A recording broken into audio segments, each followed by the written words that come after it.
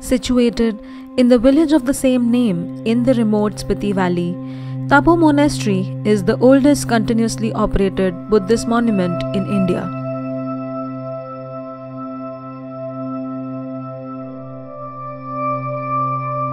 Built by the Royal Lama in 1996 AD, the monastery is famous for its wall art, sculptures, original decorations, and iconographic program. The Tabo main temple preserves an extraordinary wealth of documentation about the history and culture of this period.